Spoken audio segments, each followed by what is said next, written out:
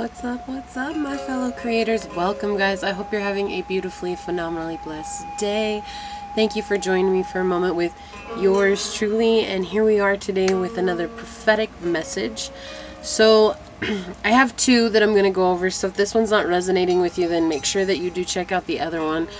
They are, again, two completely different subjects, two completely different situations. However, definitely necessary in passing on the message. So in the first one that I had, okay, so this could be somebody that you're traveling to, but this is a family member or a friend. So again, somebody very close to you.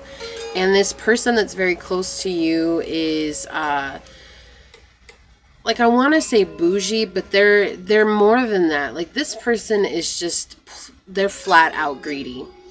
Something of significance here is trains. Trains means something either to you or to this person. And the thing is that this person has placed value on material things above all else, above your guys' relationship, above their relationship with the closest people in their lives, above their friends, above anybody in their life. They have placed value on material items. And that is all they care about.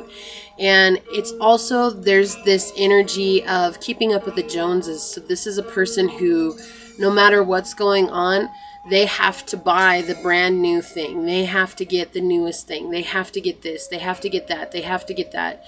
And they will actually put themselves into a place of jeopardy because they are constantly trying to keep up with the Joneses. They are constantly trying to appear a certain way and withhold a certain status, right? And the thing is that this person is only doing this to fulfill an emotional ego disconnect because they truly do not believe that they're worthy of love. And they truly do not believe that they're worthy of your love. And so they kind of go out of their way to make you feel bad anytime you're around them. And it's not against you. This is really a reflection that this person does not believe that they're worthy of receiving your love. And so their emotional ego goes out and causes chaos. It not only causes chaos, it will cause disconnect and discord between the two of you to keep that belief that they're not worthy of your love because they don't feel worthy of their own love. They don't feel worthy of any kind of love. And so this person could very well be a hoarder. That's definitely something that came through. And if they're not a hoarder of the physical type of things, they're a hoarder of those spiritual things. So they keep everything to themselves, the emotional, the spiritual, and everything. And then when you bring up anything spiritual to them, they definitely make sure that you feel bad about it. Okay?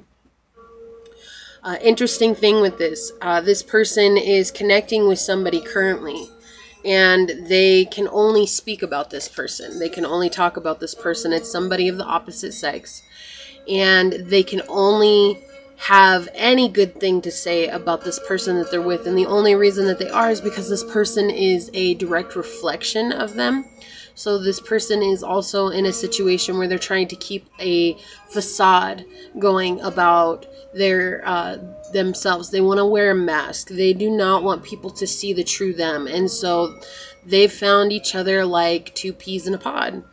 And they are happy being with each other, and there's nothing that you can do to convince this person to see the true side of you. There's nothing that you can do to convince this person that you do care, because I do feel like you care, but in the end of the day, you're a third wheel that has caused some sort of issue in their life, and they use you as a crutch to make other people feel bad.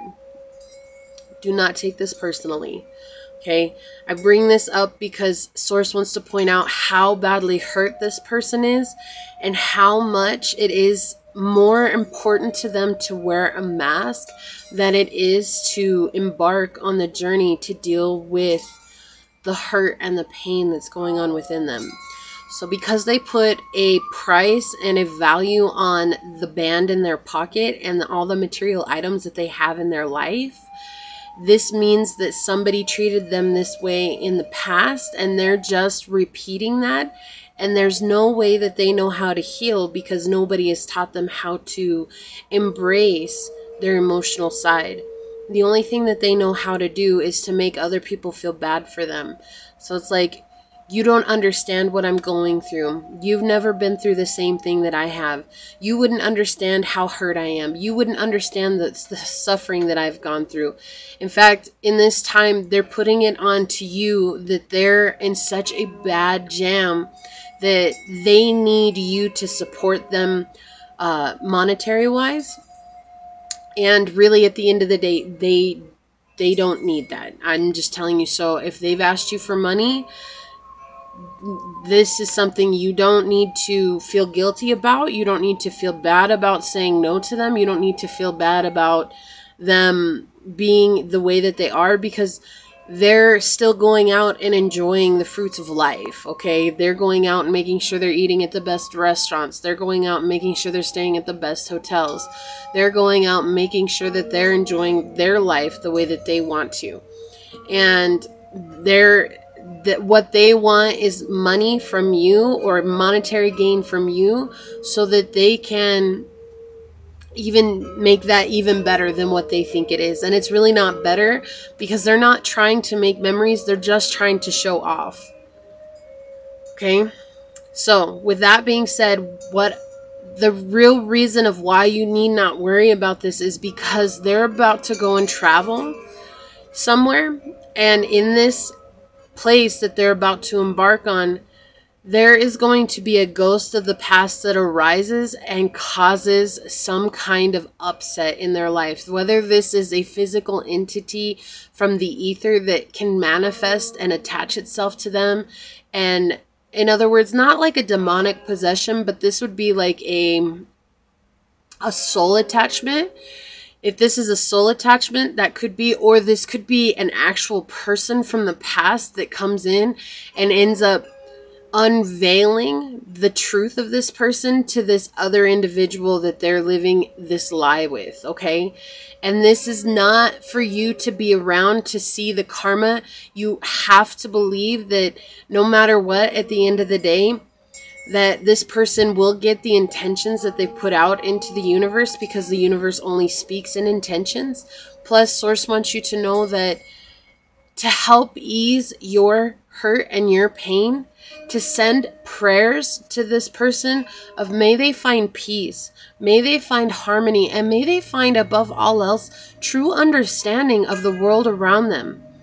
Because I don't feel like you guys are very materialistic in any one way, shape, or form. And this is something that continues. It's a repeat theme.